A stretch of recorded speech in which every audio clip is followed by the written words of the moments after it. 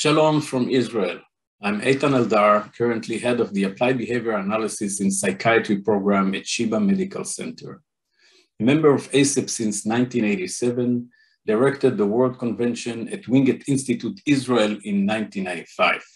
What a wonderful professional and social event it was. The background picture shows how happy people were together. I served as a board member and vice president of AIESEP for many years. I had the privilege of establishing the Young Scholar Award and to initiate and manage the first AIESEP website. I love AIESEP, its idea, the educators serving the board, and the members participating in its activities.